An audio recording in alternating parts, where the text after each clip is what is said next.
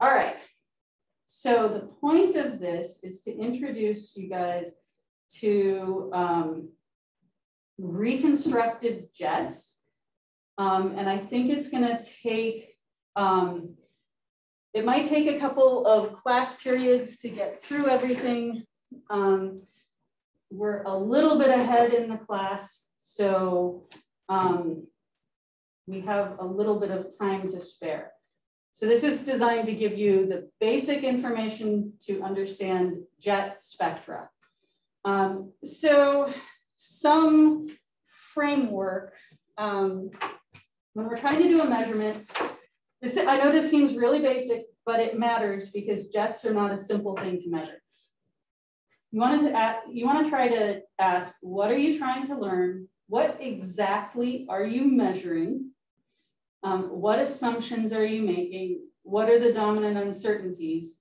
And how do you compare to models? So with the first three to bring up a relevant example, someone I know came to me and said, well, people who are vaccinated are 3 times as likely to end up in the hospital.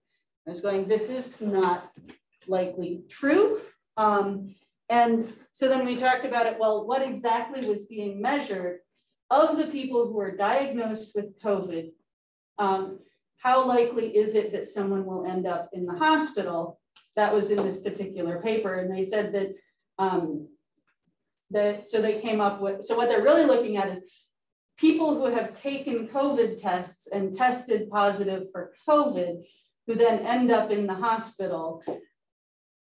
Vaccinated people were somewhat more likely to end up in that category, except that that was because people who are vaccinated are more likely to get a COVID test if they're seriously ill than if they are not. So you have to think very carefully about what exactly the data that you're looking at measured. Another example from COVID is that people will look, in Israel has a really high percentage of people vaccinated. So people will say, well, but 50% of the people in the hospital are vaccinated. Vaccinated people are just as likely to end up hospitalized as unvaccinated people. Yeah, but if your vaccination rate is 90% of the population and 50% of the people in the hospital have COVID, who have in the hospital with COVID have been vaccinated, then actually clearly people who are vaccinated are less likely to end up in the hospital. And if you had 100% of your population vaccinated, everybody in the hospital with COVID would be vaccinated. So you have to think very carefully about what exactly you're measuring. And then if you want to do a better measurement, you want to think about what are the dominant uncertainties, because you always want to do better measurements. But if you have 10% uncertainties, it doesn't make sense to track down the 5% one and make that one smaller. And the reason we're in this class is the last bullet. How do you compare to models? What is the right way to compare to models?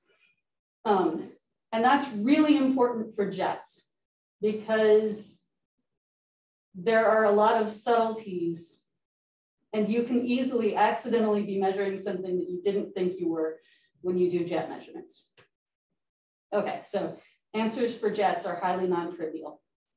So we are going to start with the cartoon picture. For those of you in the class, this is a little bit redundant, but I think that's by construction.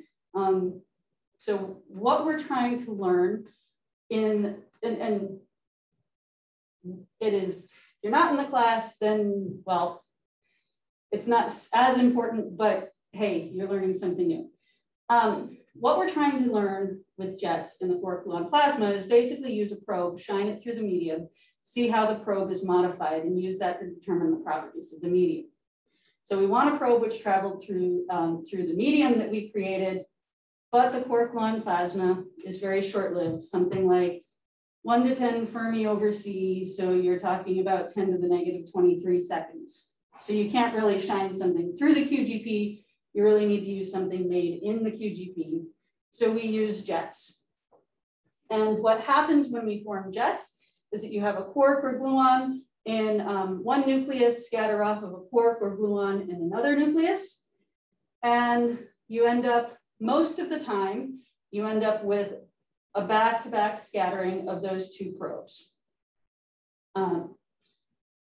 Most of the time, sometimes you can end up with 3 outgoing particles, but that's very rare. Something like 1 in 1,000 jets are from 3 jet events. Now, we expect the quark-gluon plasma to be very dense and to modify the medium. So we expect it to absorb the probe significantly. And we see this. So here you can see one of the event displays. So this is from, well, it's kind of an event display. This is from the ATLAS experiment.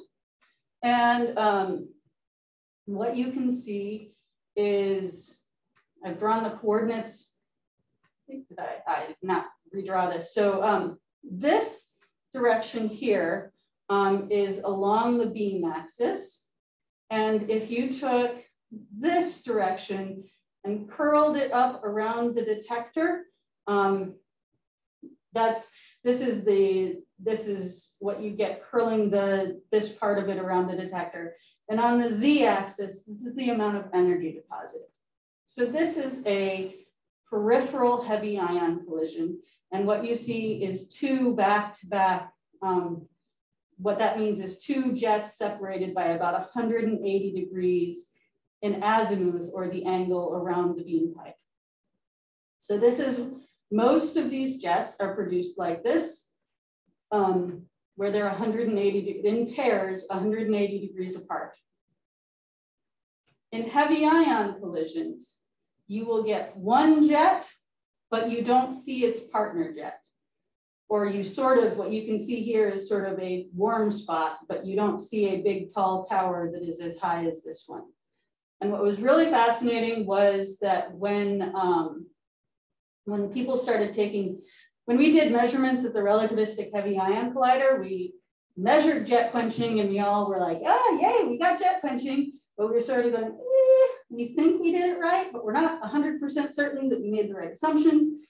And what was lovely when the LHC turned on was that,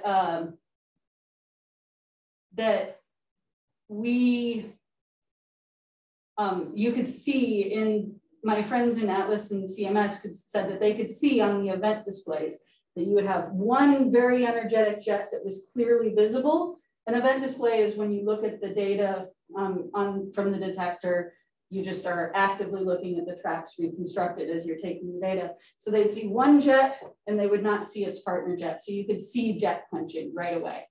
It was really cool. So that's what we're trying to see. And then we can go back to this simple example.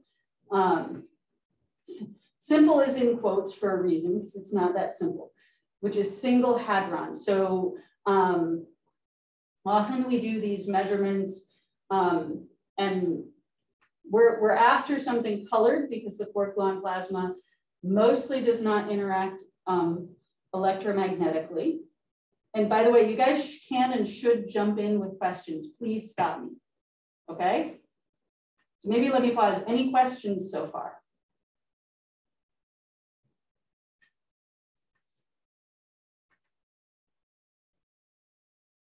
Okay, I will continue, but I do want questions. I think this is review for the class, so I do expect questions when we get to the really hairy stuff.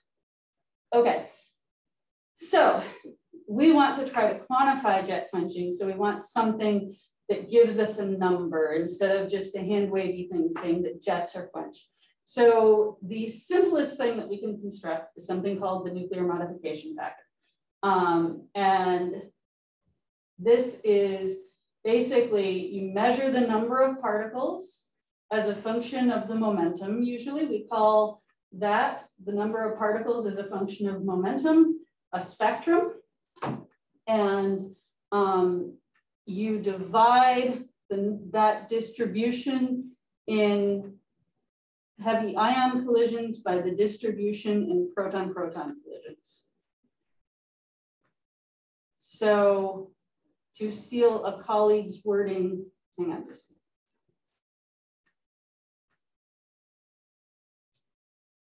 to steal a colleague's wording, it's what you get out divided by what you put in.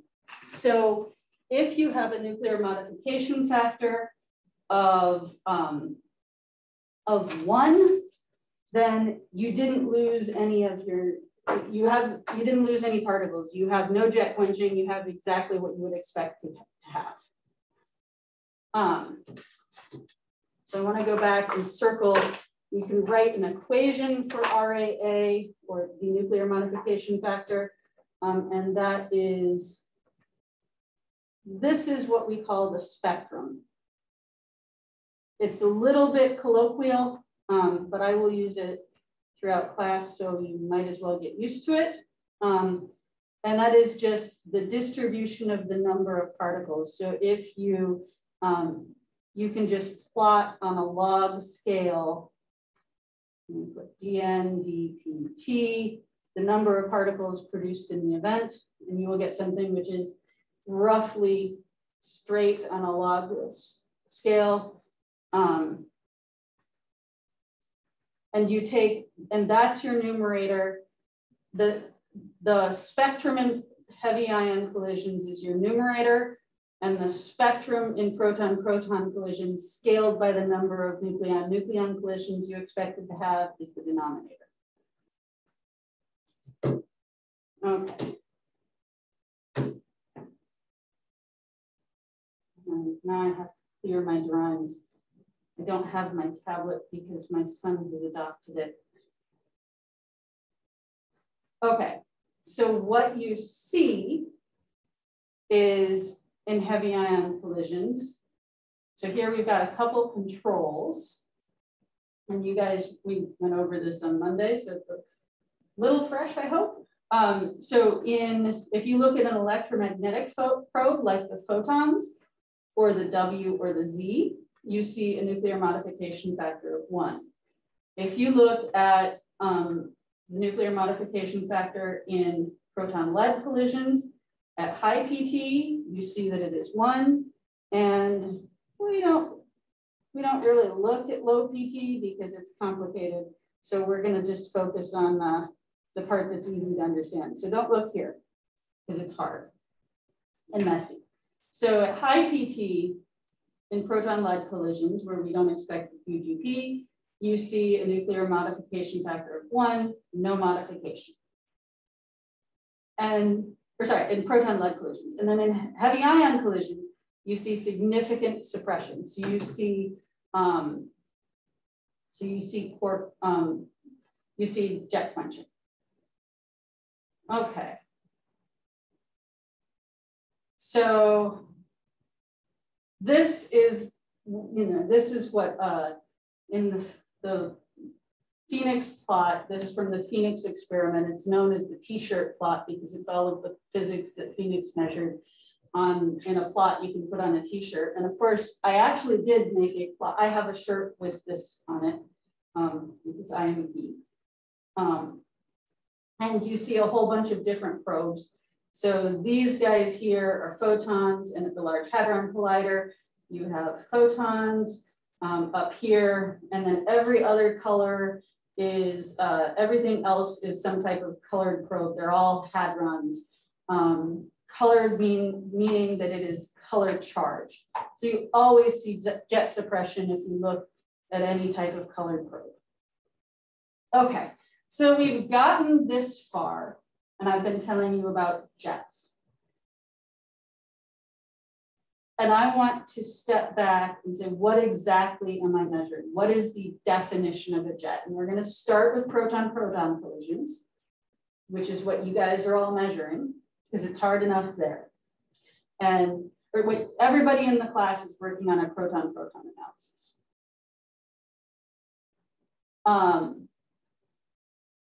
So that's what you're doing, but then it's part of a project in heavy ion collision. So, okay, what is a jet? So if you ask this question, even as late as the 1980s, you would get an answer that you're measuring a parton. That is, that a jet is a measurement of a quark or a gluon. That was what people would try to do. They were trying to measure quarks and gluons. So you don't see quarks or gluons traveling through your detector because they are not stable. It's more energetically favorable to, if you pull a quark anti-quark pair apart, it's more energetically favorable to make another quark anti-quark pair than to pull them apart any further at some point. They just snap and make new hadrons instead of being able to pull them apart. So you will never see a quark in your detector directly. So when you have this quark anti-quark, when you have a quark and an anti-quark slowly move apart, it's going to make a shower of hadrons. So as you have these partons hit each other, a parton in one nucleus hits a parton in the other, as they travel apart, they are going to make a shower of hadrons. Okay, so this is what this looks like. This is another event display. So here, well, it's actually two event displays from two different experiments. So you have a dijet event in the STAR experiment at the relativistic heavy ion collider. So here you're looking down the beam pipe, and perpendicular to that, you see two showers of particles in opposite directions. And you see something similar. This is a CMS event display. This looks like a proton-proton collision, but I don't see it. I could probably, oh, it was in October, so it was probably proton-proton. So here you see these towers are the amount of energy deposited in the calorimeter, and the lines are tracks. So what you see again is two back-to-back showers of particles. So that is qualitatively what a jet is. Let me pause for just a second and see where people are. Are you guys following? Yes, I'm following. I feel like this is content that we saw in the videos, I think. Yes, yeah, I remember some redundant. of it. It's a little redundant. It's not going to be redundant anymore. But I wanted you to be in agreement that far. Okay, so the really tricky question is like, how do you know, if in principle, if you have a jet, if you add up all of the particles in the jet, you get at the energy of the parton. So you should be able to say, how much energy did that quark have? And the problem is, where do you draw the line? So if you are trying to find your jet, do you draw it here and include all those particles, but not that one? How do you know how many particles to include? Or you can actually, I have to clear my annotations again. And it's not cooperative. All right.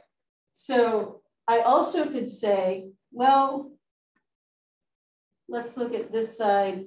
Maybe this is one jet and that's one jet. So maybe I had one of these 3 jet events, and maybe that blue particle, maybe these two are just something weird off to the side. And this one looks kind of like it's actually a 2-jet event because it was designed, it was pulled out of event displays to make it nice and neat. But you actually have some interesting stuff going on in this CMS event where you have a lot of particles that don't look like they're part of the jet. And here, this jet is rather large. So where do you draw the line? And when you get some of these events that are, if you get a lot of particles spread out, how do you know if you even have a jet? How do you know where to draw the jet? Which particles should you include?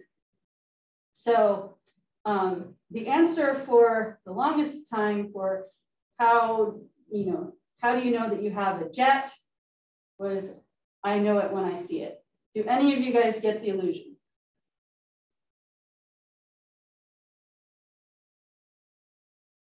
No. No, this was a famous Supreme Court case where they actually, it was a First Amendment case where they were deciding, deciding on what qualified as pornography. And so Supreme Court Justice Potter Stewart said he knows it when he sees it. And eventually that precedent fell. That is, that case was overturned because it was vague and it wasn't clear what was meant. So how could anyone know if they were breaking the law? If it doesn't hold up, if I know it when I see it isn't good enough in law, it's not good enough in science. So we have to have a better definition. So here, what you can see over here is something called a Feynman diagram. And what it shows is a quark coming in and scattering off of an antiquark. And you would read time on this axis. So the quark and the antiquark hit, they create a virtual photon.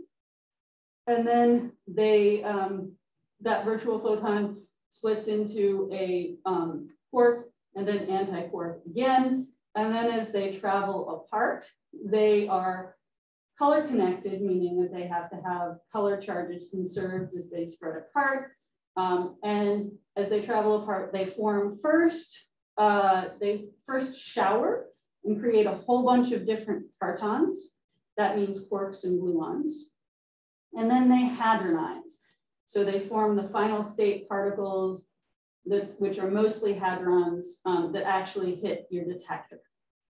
So you have some ambiguity here. Where do you draw jet 1? Where do you draw jet 2?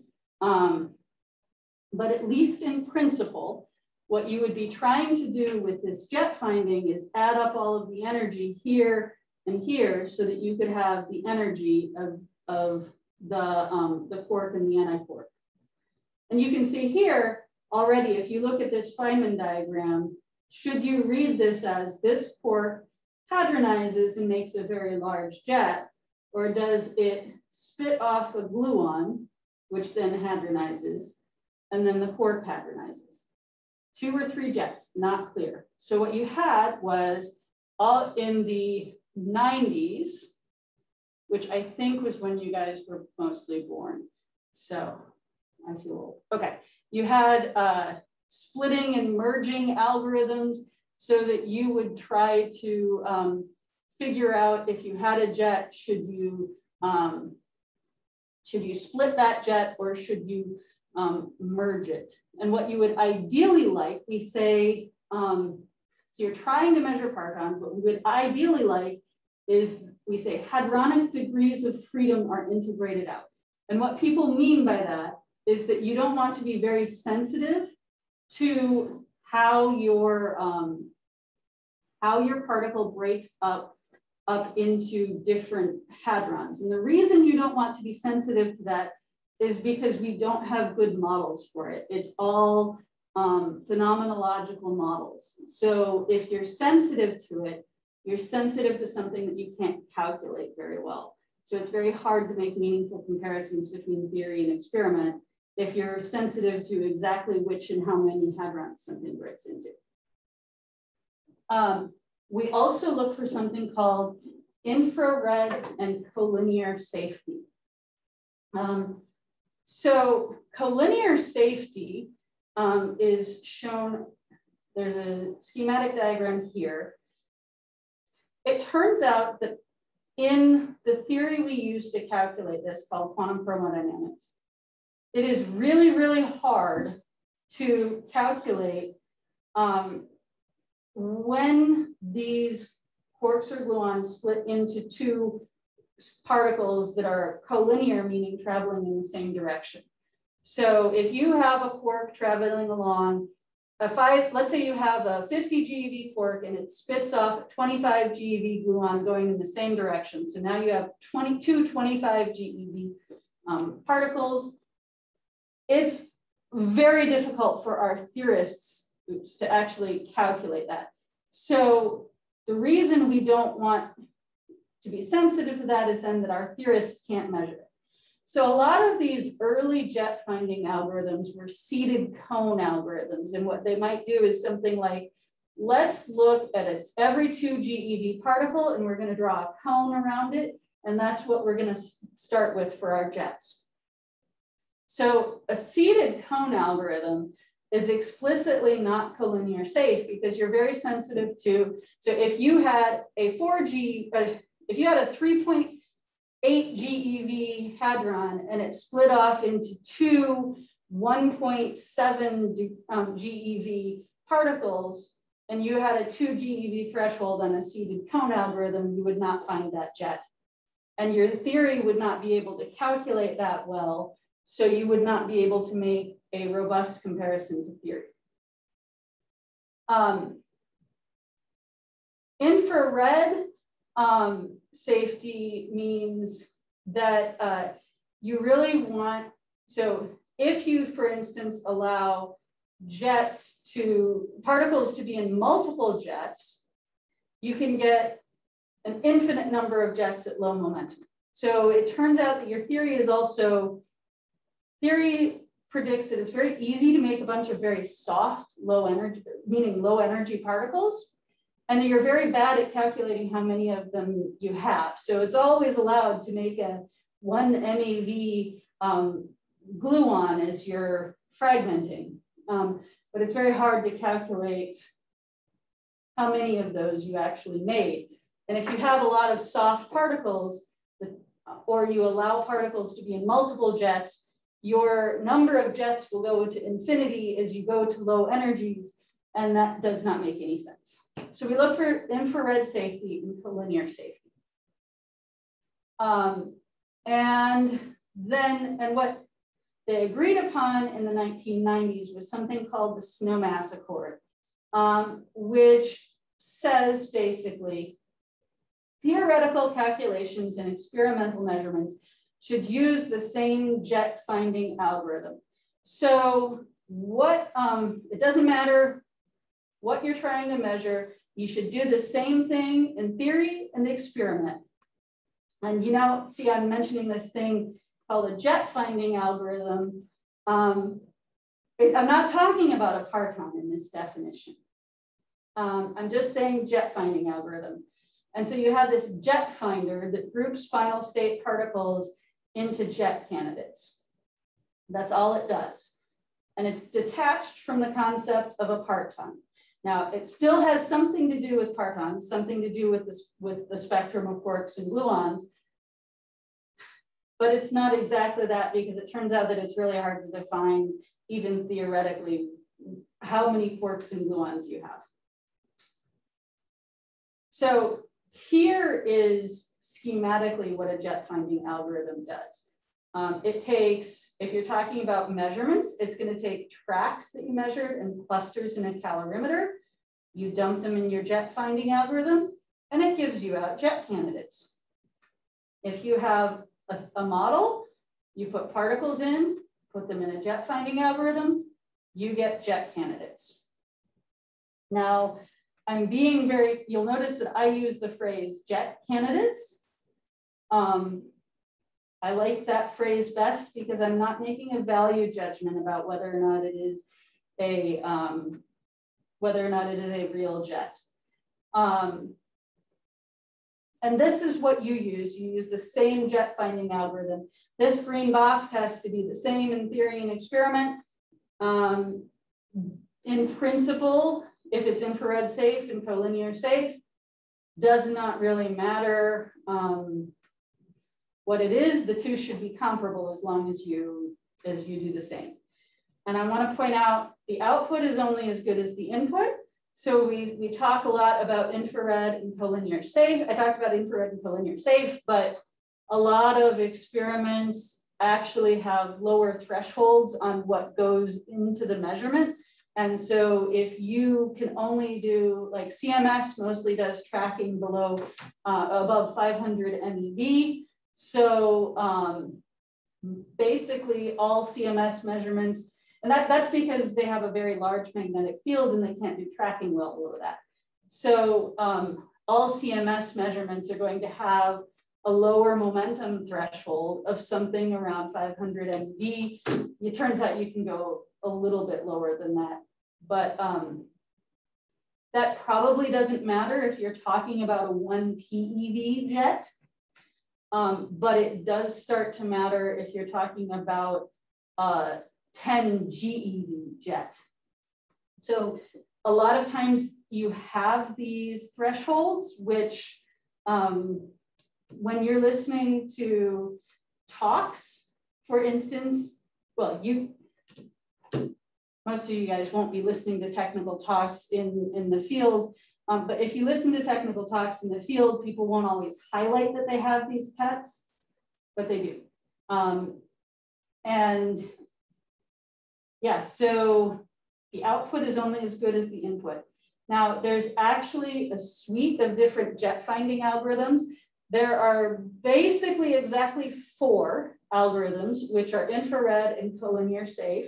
And they're in a lovely package called FastJet, which also takes advantage of all sorts of fancy computational algorithms so that you can do jet finding quickly, because if you do jet finding in a dumb way, then the time the calculation takes goes like the square of the number of particles. And that's that can be really slow in a heavy ion collision with, 4,000 particles in a central collision. So you are unlikely to come up with a fancy, clever jet finding algorithm that is infrared or collinear safe if someone does not already. So the first one is called the KT algorithm. And it is what we call a sequential combination algorithm. And so you calculate for every pair of particles, well, you calculate for every pair of particles, you calculate this minimum quantity Dij, which is a measure of how close they are.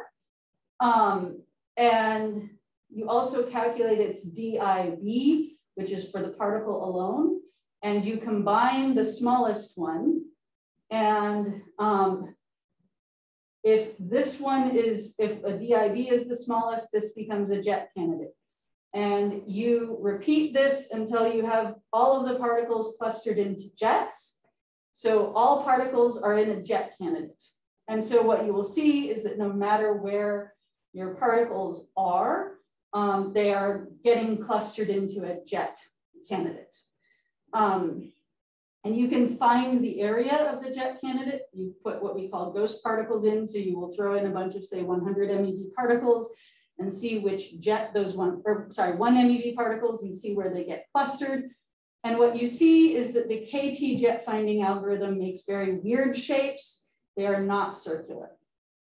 The KT jet finding algorithm, because if you look at this definition of the distance measure, it is larger for larger momentum particles. So the KT jet finding algorithm starts with the softest particles and then moves up in momentum as it clusters. The anti-KT jet finding algorithm changes the exponent in this distance measure. And it therefore starts at the high momentum particles and works its way down. For this reason, the anti-KT jet finding algorithm is used in most heavy ion collision measurements because you're in principle less sensitive to background. You're starting at the high momentum stuff and working your way down, but there's also some computational reasons that the anti-KT jet finding algorithm, it turns out you can calculate all of the jets faster than you can with the KT jet finding algorithm, specifically because it starts at high PT and starts throwing that stuff into jets first. So you're working from the stuff that is more jet-like down, as opposed to working from the stuff that is more background-like up. And the Cambridge-Aachen algorithm uses an exponent of 0, which basically means that it looks at how far apart the two particles are in azimuth and pseudorapidity. The pseudorapidity or rapidity is the distance along the beam pipe. And so those are the most common jet finding algorithms.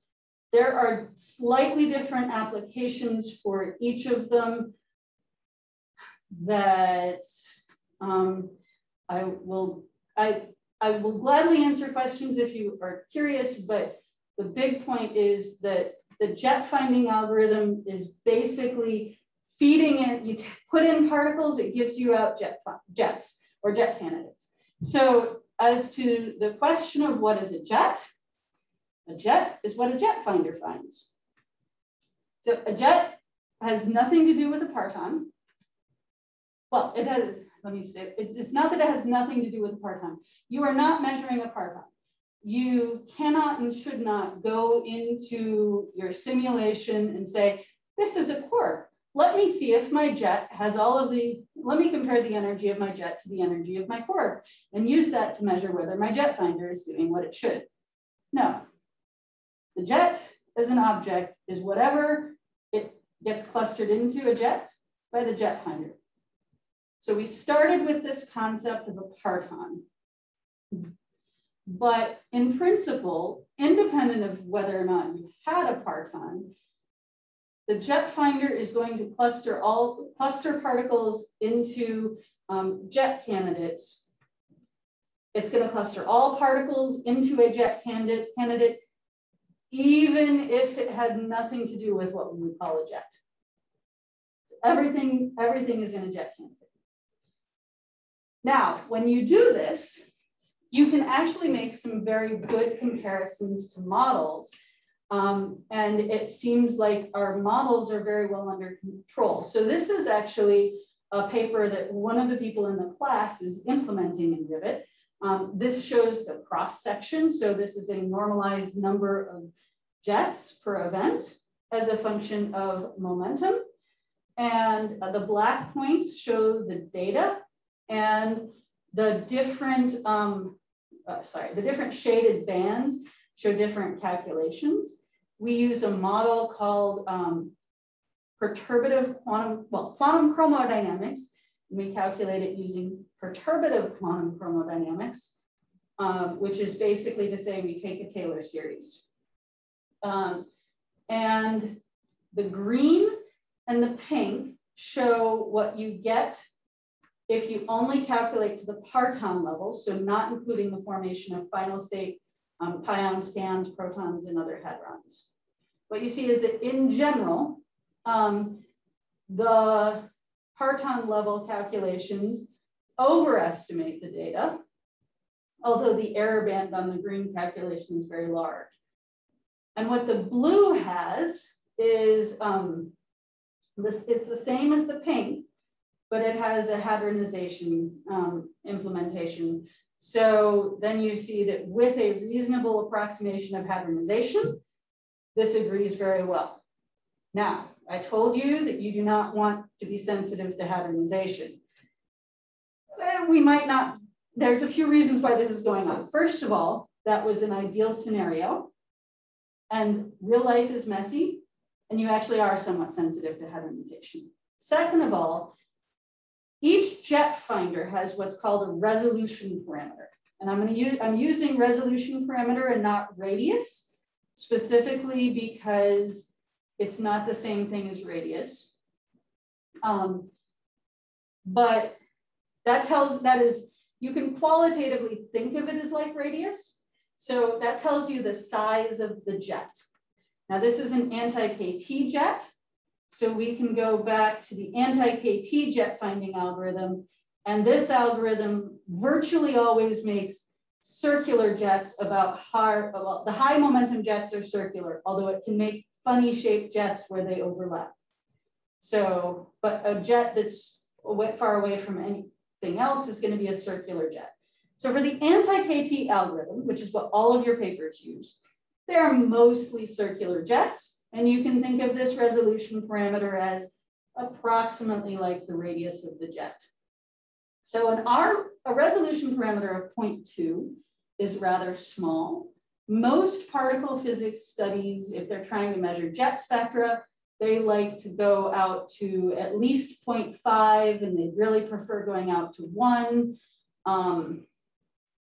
And it depends on the application. Sometimes in particle physics, experiments, they're trying to identify they're trying to increase the probability that the jet was from a heavy flavor quark or something like that.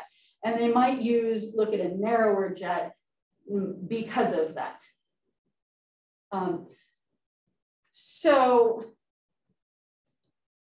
here, because these jets are rather small, you're actually more sensitive to hadronization. And you can understand that because if you have your quarks and gluons in your jet, and then you're breaking them apart into hadrons, if you have a small jet, it's more likely that that process is going to sweep stuff in and out of the acceptance of the jet cone. So it's going to change the amount of energy. But overall, the message here is that the theory is pretty good. And here you can see the ratio of different sizes of jets, and this is the same message. So this is the smaller, the number of smaller jets in the numerator and larger jets in the denominator. And this is particularly sensitive to hadronization. And if you have a decent model, your model can describe it fairly well. So the model is fairly well understood in proton-proton collisions. Well, I should say model. This is a solid theory. We trust quantum chromodynamics, but we don't always trust our calculations of it because calculating anything in quantum chromodynamics is hard. Okay, so this is my mini summary. And this is a good place to stop for the day as well, even though we're a few minutes early. Jets are not partons. So, and especially for our particle physicist in the room, if anybody is telling you that when you when you measure a jet, that you've measured a quark or a gluon, they do not understand jets. Jets are loosely related to partons, but you're not measuring a parton.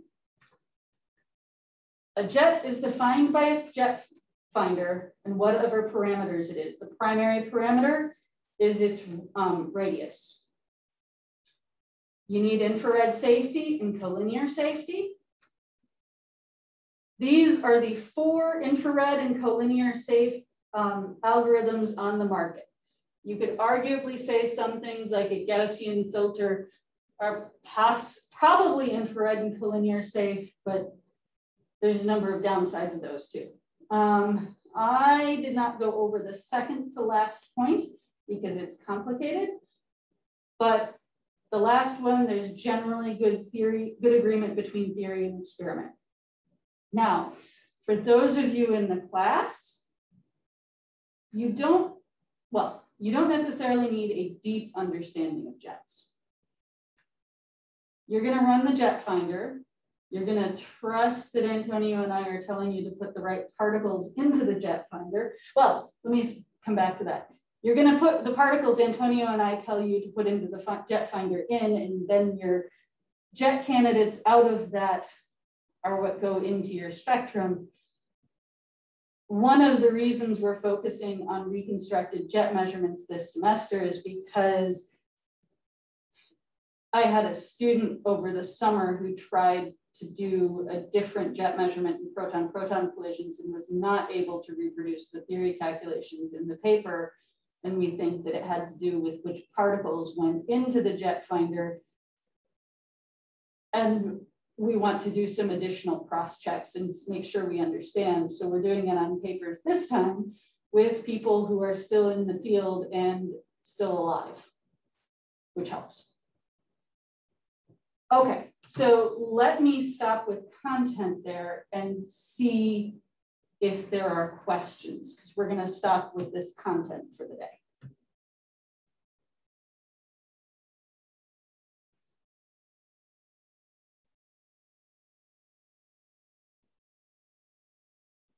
No questions? This is just a lot to take in, so it's taking me some time to digest. Okay, that I understand. Mostly you guys are just going to use, you can use the jet finder as a black box. that's okay for this class. If you were my graduate student, I would be reminding you throughout that jets are not partons. Antonio, did you have anything you wanted to add? No, I think that was great.